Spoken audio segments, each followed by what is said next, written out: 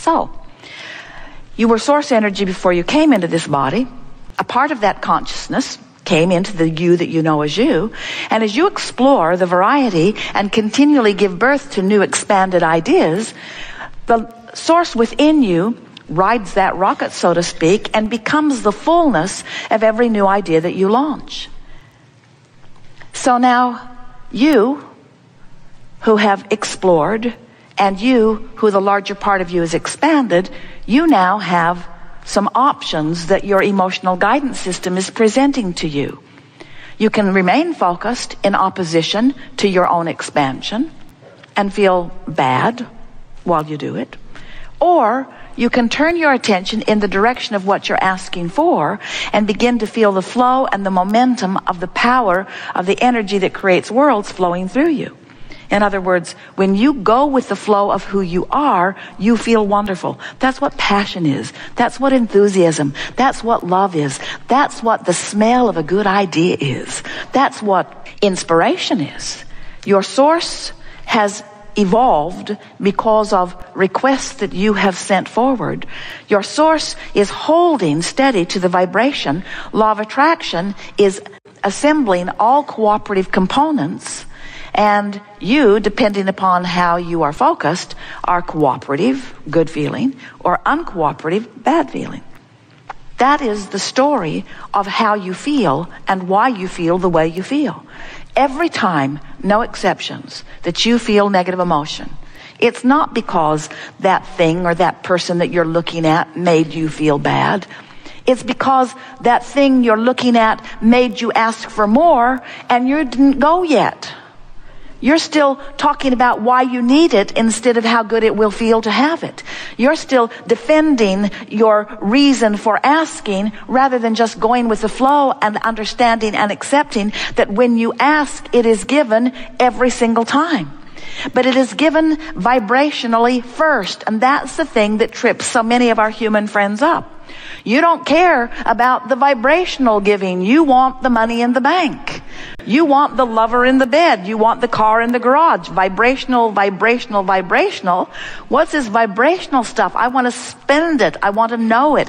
I want to see it, smell it, hear it, taste it, touch it, feel it. I want the tactile, physical experience of it. And we say, if you will satisfy yourself just for a little while with the emotional version of going with the flow, if you will be satisfied for a while to feel the exhilaration of the good idea, it is our promise to you that your good idea will manifest in your life experience, in your what you call reality, in the same way that it has already taken shape and form in this vibrational reality. This vibrational reality is a reality. It is the vibrational precursor to everything that you know that is physically manifested. But as humans, you've become such organizers of the physical stuff and such observers of the physical stuff that you have lost your sense of who you really are. So you want to see something rather than feel something. We want you to get back to that primal, pre-birth, source energy, memory, that sometimes it feels good just to feel good by affecting the direction of your thought and finding the feeling. The beasts of your planet still remember that. They are much more intuitive, you call them. They are much more instinctual, you call them, which means they're listening to vibration. And you say, well, they've just got good ears. And we say, yes, they do. They have good ears. They are keenly sensing vibration. They see better than you do. They hear better than you do. They smell better than you do. Their food tastes better than yours does, and it's dog food.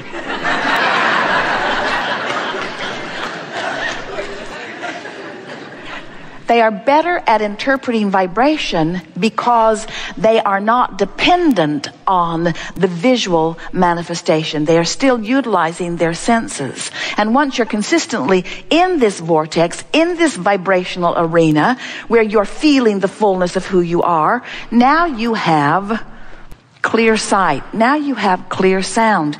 Now you're in this vibrational sphere where what you're asking for can be revealed to you. Now, does that sound like a fairy tale to you? It must. It must. You go home and say, Went to that seminar, and that Abraham person kept pointing to the floor and calling it a vortex. This imaginary friend that Abraham has.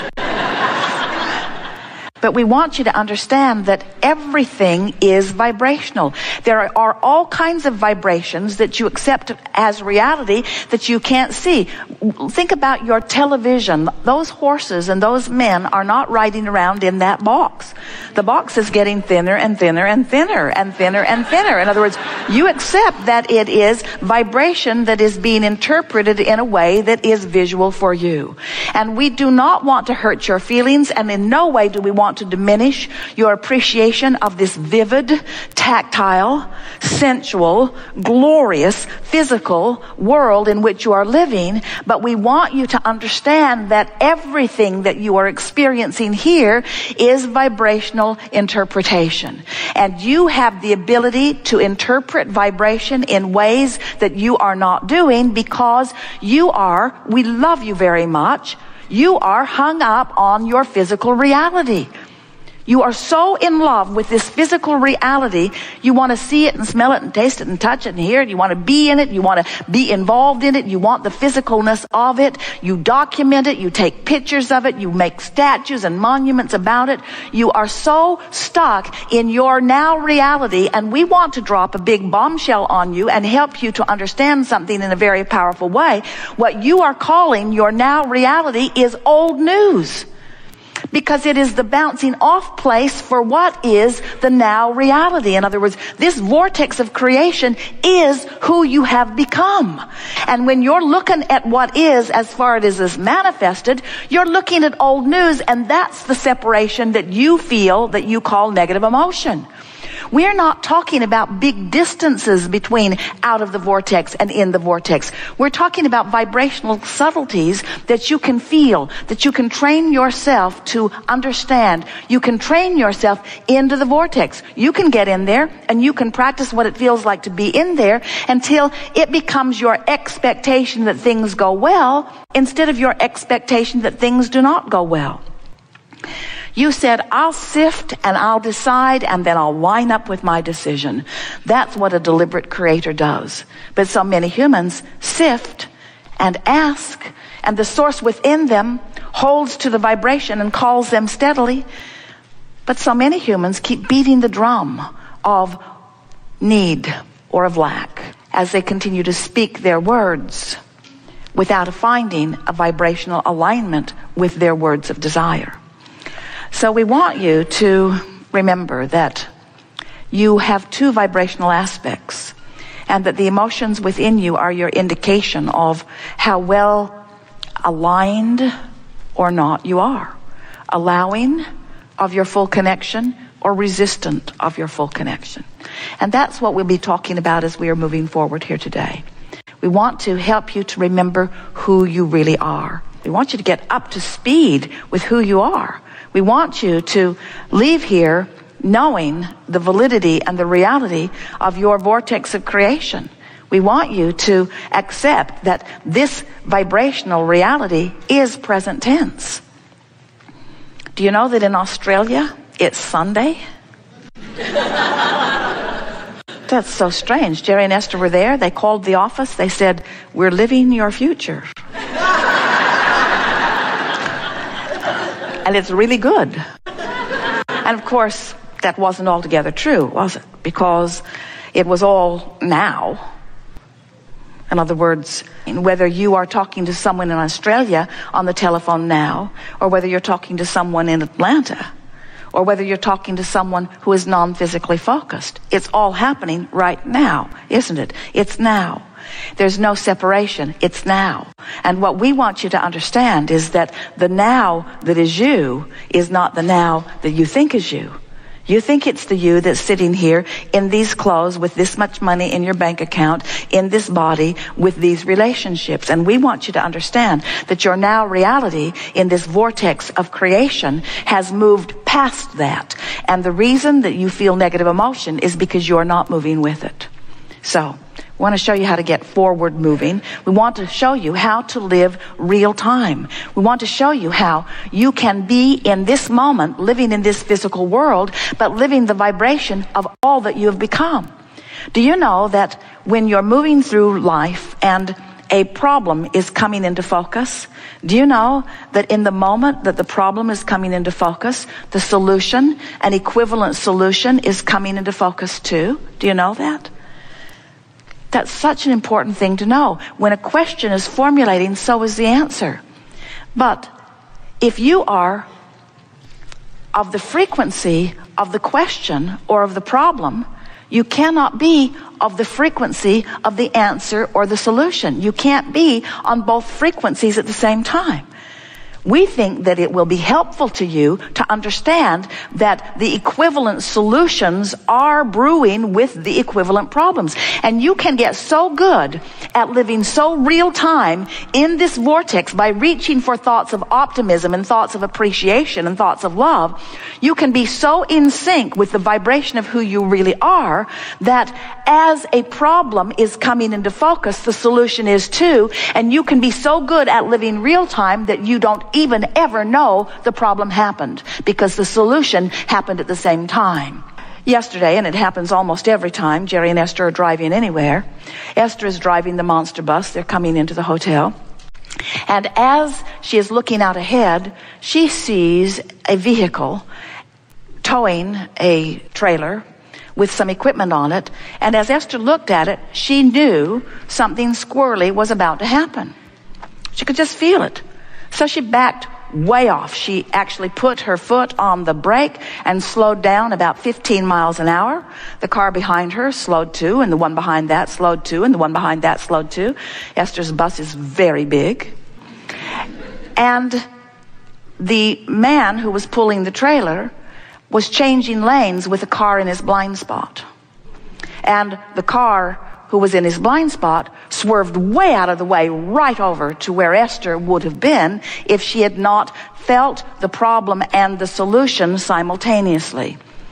Now that happens to you all the time. You know it does. All the time you have those sensations, and much of the time you don't actually ever get to see the problem play out so that you don't get to crow about your solution.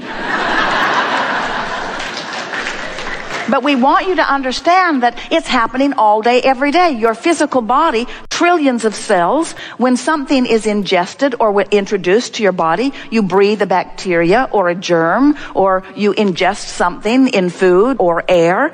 The trillions of cells in your body launch these rockets of desires and find the solution before your body ever finds the problem. In other words, this is happening all day, every day. You are introduced to so many things that if the doctors could get you to go every hour on the hour and let them check, they would pronounce you terminally ill with so many different things, because your body is compensating all day, every day for what's coming to it. When you are an ornery toad, you interfere with the communication of the trillions of your cells. When you are in love, when you are tuned in, tapped in, turned on, when you are in chronic appreciation, when you're feeling good most of the time, you don't hinder your cells from finding their solutions in the moment that they are introduced to the problems. And the problems are so slight, they are not even microscopically discernible. When you allow yourself to live real time, where solutions and problems are dancing together, that's what you said you would do. Not one of you said, I'll go into the physical and I'll make life so hard for myself and others around us that we will really expand. None of you said that. You said, I'll go forth into this contrasting environment, and from the contrast, improvement will be born. That's what the evolution of all species is about. Improvement will be born. And, you said, I'll pay attention to the way I feel, and I will do my very best to stay up to speed with the expanded version of me. Because the fact of it is, when you expand and you don't go with it, you don't feel good. It's just that simple. You are a lover, and when you don't love, it feels awful. You are one who knows the worthiness of your being, and when you don't feel worthy, you feel awful. And it's not because someone outside of you is assigning that judgment and feeling bad about something you've done. It's that you expanded and you're not up to speed with you. Every negative emotion you feel, no exception, every single time, is because part of you expanded and the other part didn't.